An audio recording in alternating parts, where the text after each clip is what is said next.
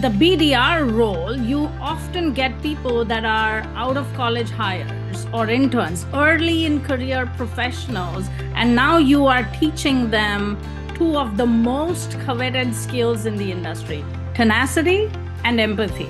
Good morning. Good morning. Nice to see you today.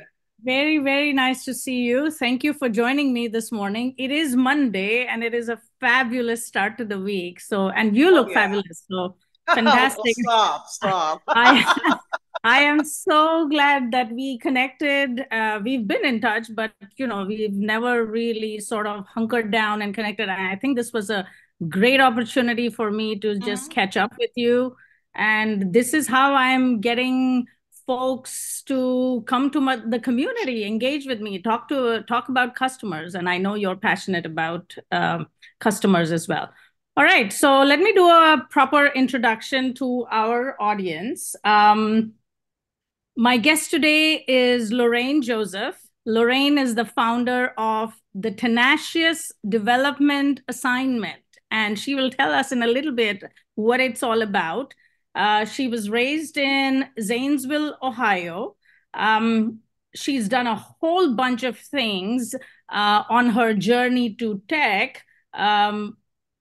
Right from the age of 11 years old. So, as a penny stockbroker, theater, pursued vocal studies abroad. I mean, the list goes on, Lorraine. So, I am curious. I am really curious to hear how you ended up in tech. So, let me stop talking. And why don't you take it from here and tell our audience a little bit about your journey to the tech world? Well, thank you very much. Yeah, it's been a long journey, a long road. So yeah, I did start at 11 years old, but not as a penny stockbroker. My first job was at 11, and I actually cold called through the old-fashioned Yeah. white pages to sell magazine subscriptions. So that was my first job. But how I got from there to tech, um, I did the traditional route. I did a lot of theater when I was in high school and junior high. I was involved with that. So after college, I was a chemistry and math major, and for whatever reason, thought I would be a doctor. And I think the universe was telling me that's not the road for you, and it was the right message from the universe. So I ended up after college. Getting my first job actually as a lab tech out of college because I had replied back in a cold email to to a state senator rather, when I was getting congratulated for my achievements in school to say, hey, there were no jobs at the time. You guys wanted us to go to college, spend all this money. And this was pre-email. So this was the old fashioned type it on your typewriter thing. Yeah. And that letter got a call from the senator's office. He wanted to meet with me. Wow. So the journey to connect with people and be cold and respond started a long time ago. From even when I was in college in pre-med, they wanted Yeah. us at Ohio State to interview someone in our field that we wanted to go into. So I didn't choose anyone. At that time, I wanted to meet with the dean of the Ohio State School of Medicine. And of Yeah. course, I cold called him, and his admin said, no, I couldn't get past. Fine, be that way.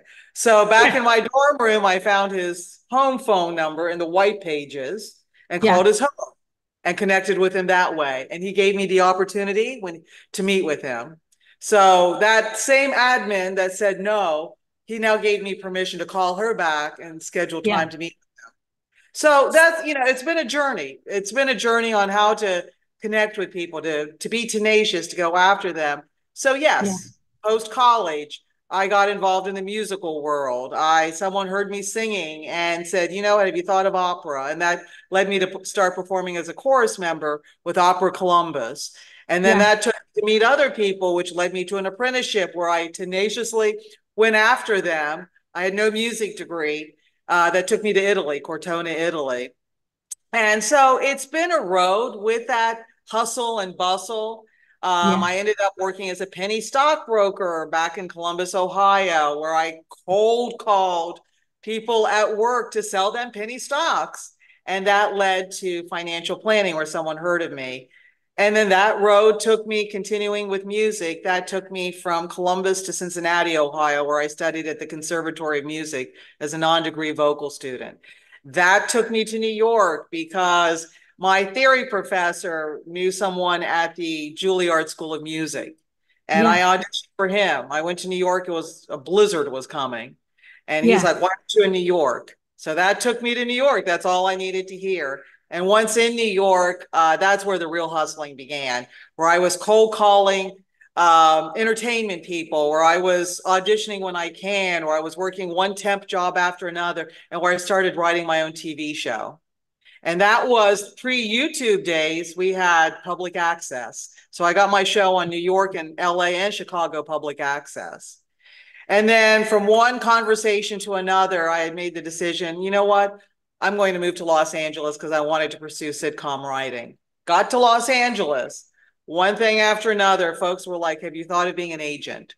So while temping at DirecTV and other places, I started the Rain Agency, where I was franchised with all of the entertainment guilds, SAG, AFTRA, you name it. And I Yeah. cold called my way through Hollywood. I picked up a book called Hollywood, I think it was 411, and I Hmm. started calling. And that's how that business started. And so after 4.5 years, I was tired and exhausted, and a writer's strike was coming.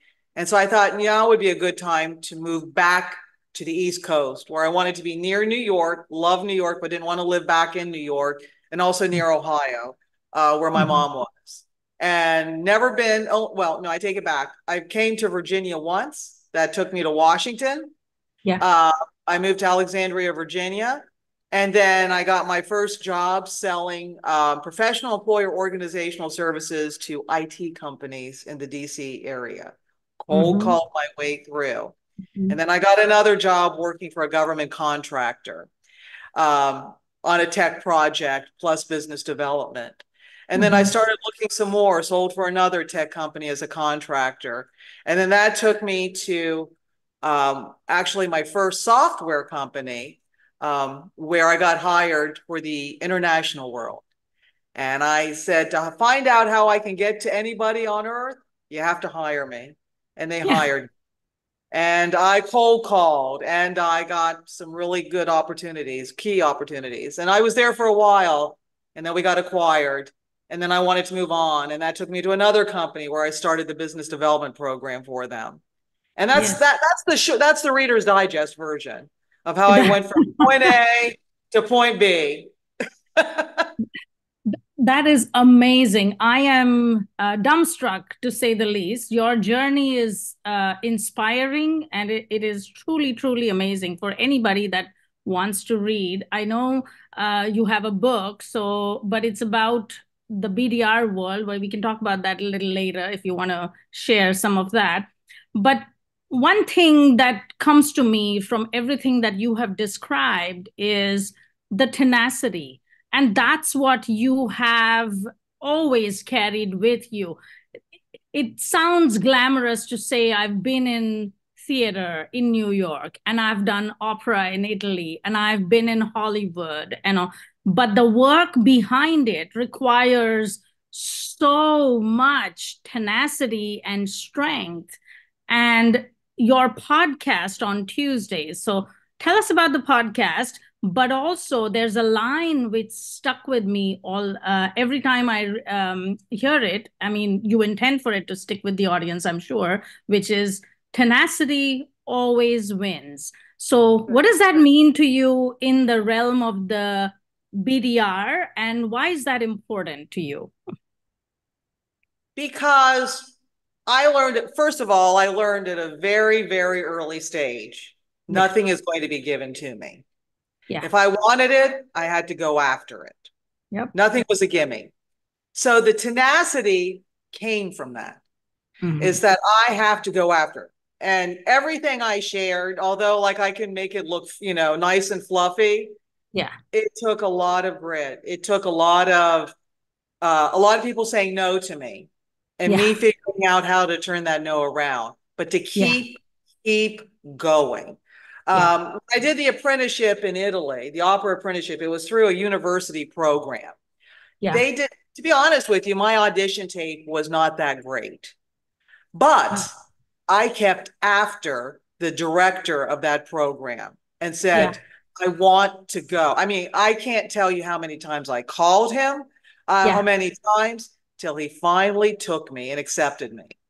Yeah. And he told me in Italy, your audition tape was not that great, Mm-hmm. but it was your tenacity that said, I'm going to take a chance and accept her in this program. And he said he's glad he did. Well, at that time, he was glad that he did.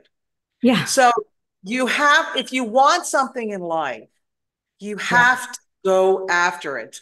And in the BDR world, unfortunately, that role is so misunderstood of what it is Yeah. that people don't understand that BDRs are the most, have to be the most tenacious people.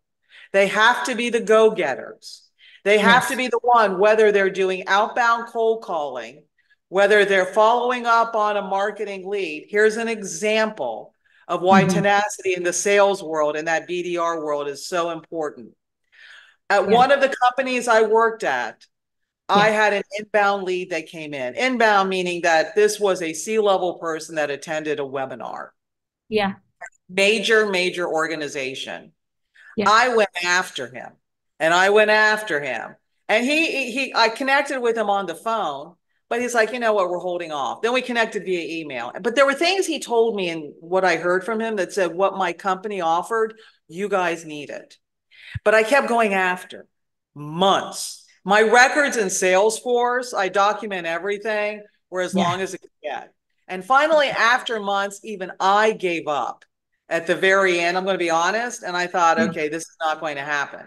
As soon as that happened, I walked into my office the next morning, listened to my voicemail messages when messages were being left, and they wanted a demo. And Yeah. that demo went to the next meeting and they turned into a customer. But my tenacity to continue to pursue and to relentless is when they were like, okay, let's do it. So that is needed in the BDR world. My best BDRs, what I looked for when I hired them was, could they be tenacious? Did they show experience, Mm-hmm. whatever that experience was, where tenacity Mm-hmm. would be needed? And Mm-hmm. they were the best hires, and they eventually moved on to be the best salespeople and executives and so forth. That is so on point, and you articulated very truly. You require tenacity in the role today, whether it is the Yeah. BDR role, whether it is the business. Any role in business requires tenacity today, and in customer success, we have a similar attitude. We need to be tenacious. We need to go after and reach out to the customers when they don't have the time of day for us because they have a business to run. So we have to be available when they are available. But we also look for that emotional quotient. When I look for a good CSM, yes, the skill set is fantastic, but I look for empathy. So how does tenacity and empathy, how does that balance?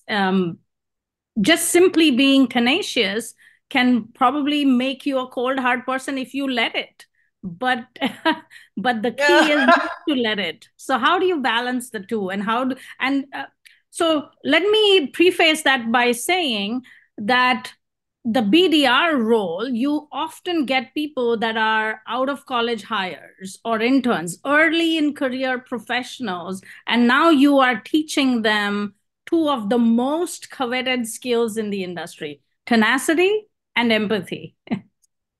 Well, you have to have empathy. You have to care. You have to care, basically. And that Right. comes across to your customers, to potential customers, to your new hires. With Yeah. the BDR team, look, where did the empathy come from? I knew what it was like back then. I Yeah. knew what poor managers were like and Yeah. had the lack of patience and not Yeah. coaching and not teaching and not being honest is like to a 20-some-year-old. I know Yeah. what it's like. Yeah. So, with that in mind, the empathy towards new hires, especially around that age bracket, especially around coming right out of college, it's already there. I Yeah. don't, you don't forget what your experiences were like. Yeah. Guess what? It doesn't stop. It doesn't stop Yeah. even when you're but you can be able to pass that empathy. It just becomes natural. And when Yeah. your team understands that you understand where they're coming from, they will respond to you. They will respect you because you get it. You know, Yeah. outbound cold calling is not easy. It's not Yeah. easy. Love doing it. I've been doing it, like I said, since I was 11 years old. It's Yeah. not easy. So, but it is, regardless in our new tech world and new tech AI age and what have you, it is still a foundational skill that will still open doors and provide opportunities. Folks, Yeah. regardless of what you read on LinkedIn or any articles, it is still a necessity. So, Yeah. having gone through it, having to still continue to do it, I understand what that BDR, what that young professional is going through. And because Yeah. of that, I provide that empathy and can be able to coach them effectively and Yeah. still give them the push where you need to be tenacious. You know, people are always afraid that you're going to bother people on a Yeah. call.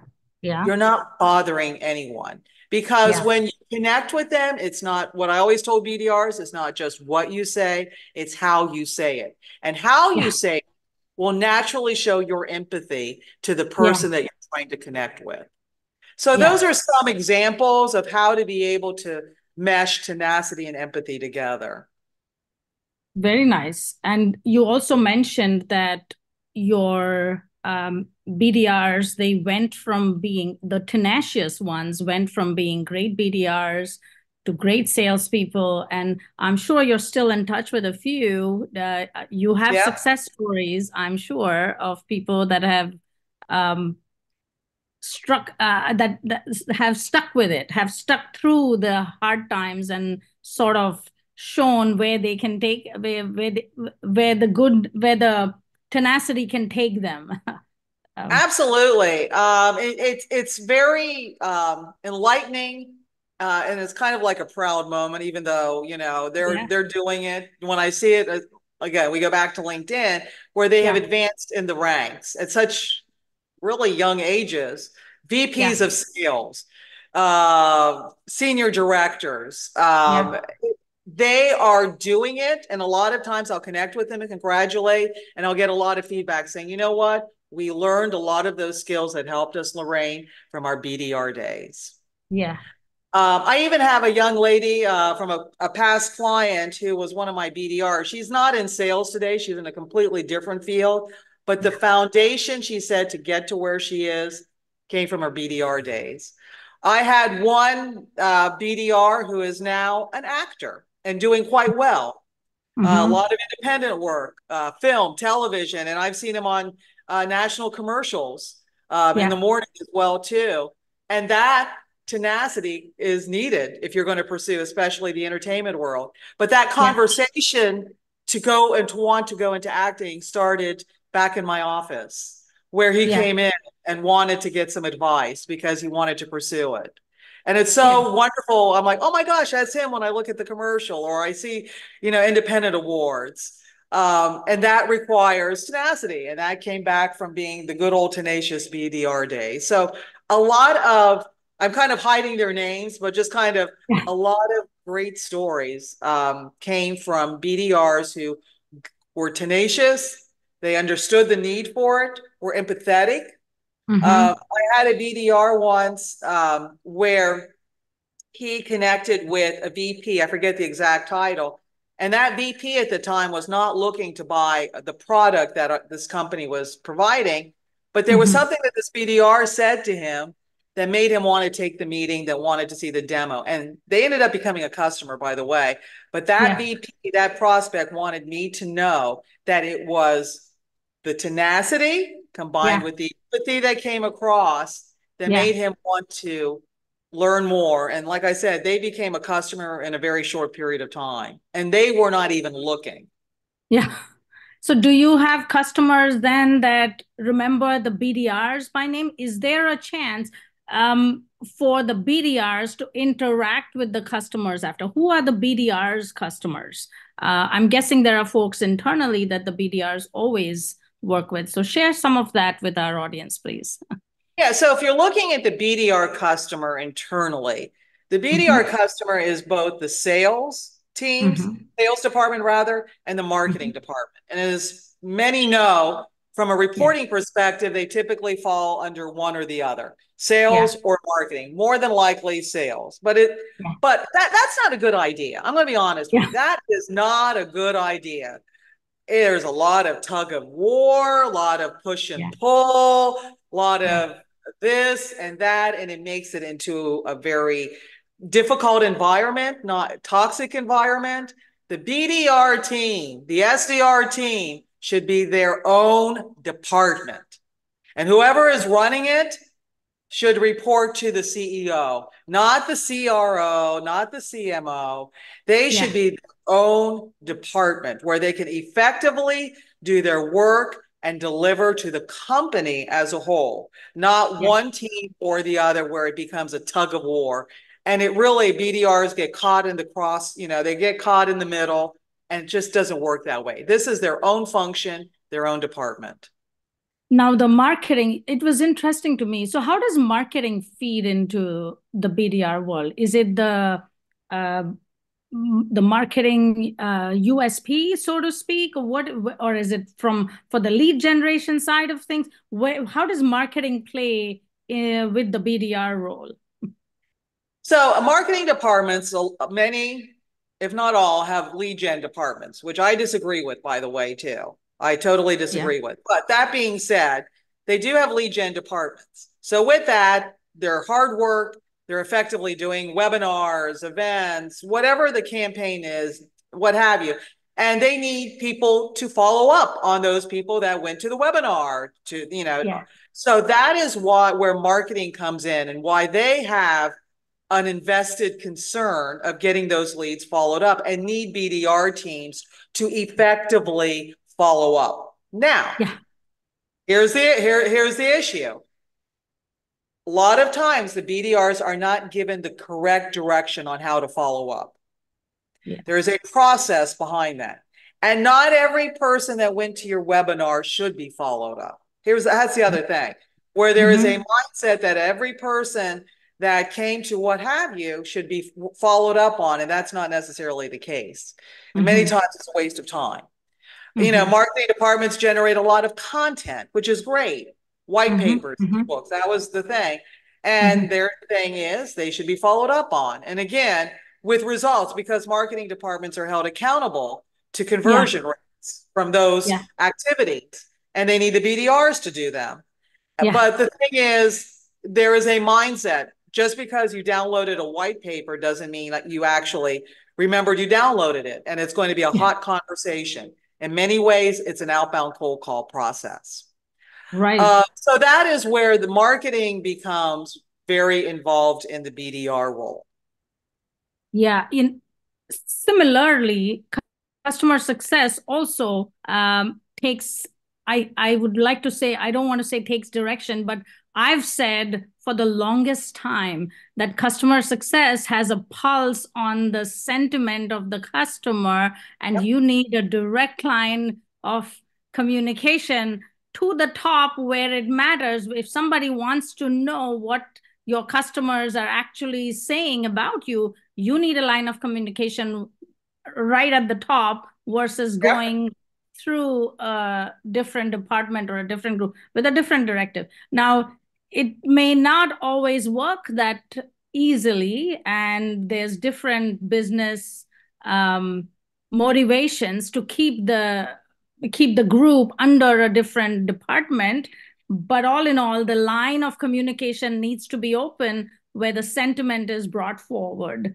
Um, Yep. what's next for you, Lorraine? What are you thinking of for 2024? I mean, in the world of AI, in the world of um,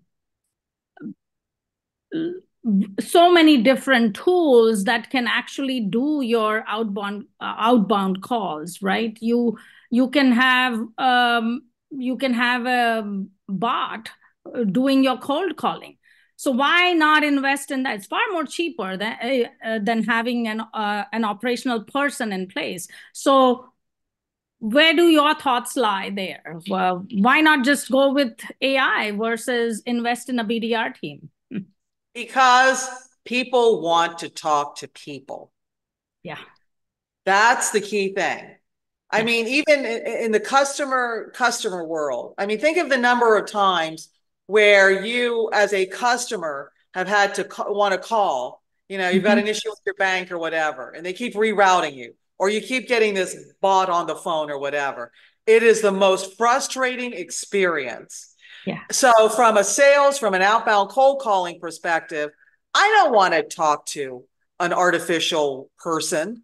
I want to talk to I want a real person. Because here's the other thing, too. The big thing tenacity gives you and empathy gives you listening abilities, listening skills. That's where people connect. Do you hear me? Do you hear what I'm saying? Yeah.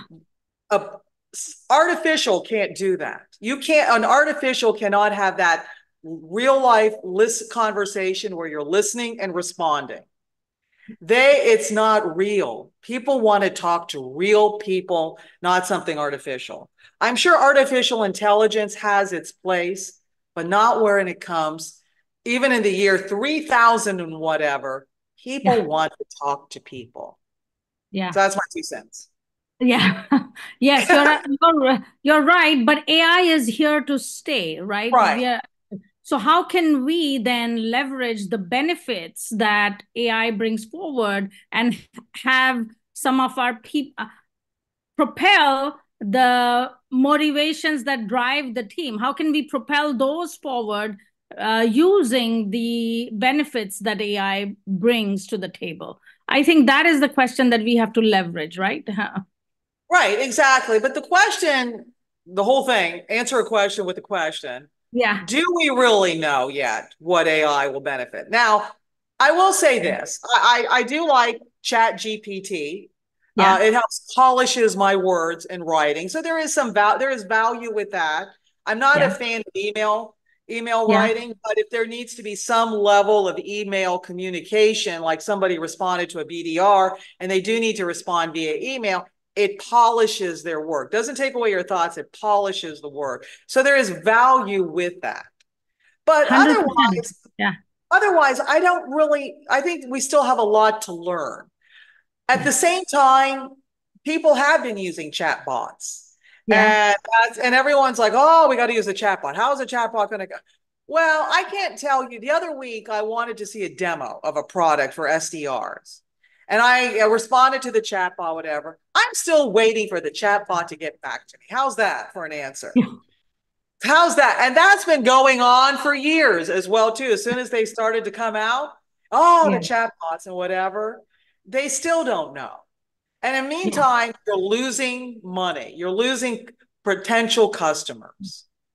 So what I'm hearing you say is let folks figure it out first. In the meantime, business has to proceed and you Yep. need a person to do it. And that person has to do it with tenacity, the cold calling, all of that, Yep.